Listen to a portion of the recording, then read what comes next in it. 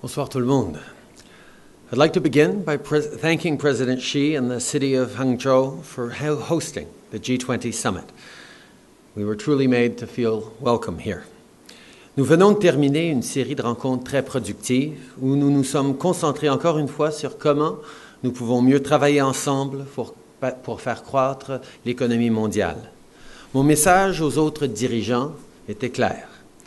My messages to the other leaders were straightforward. First, that we need to continue to pursue more open trade because we know that through trade we can expand opportunities and help create more well-paying jobs. That's good news for the middle class and those working hard to join it.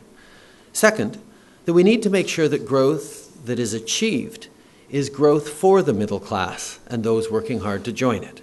It's not good enough to have the benefits felt by the wealthiest 1%. They need to be felt by everyone. Troisièmement, j'ai fait valoir que notre croissance commune doit être propre. J'ai encouragé les autres dirigeants à faire plus pour réduire les émissions de gaz à effet de serre et adopter des technologies propres afin de permettre à tout le monde de réaliser des progrès sur l'accord de Paris avant notre prochaine rencontre. Finally, I want to point out that these conversations didn't happen in a vacuum.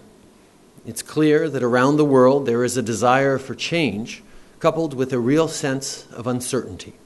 That uncertainty, that fear, is driving some people towards a more isolated and insulated worldview. I reminded my colleagues that Canada's success is rooted in our willingness to engage with the world, and I encouraged them to do the same.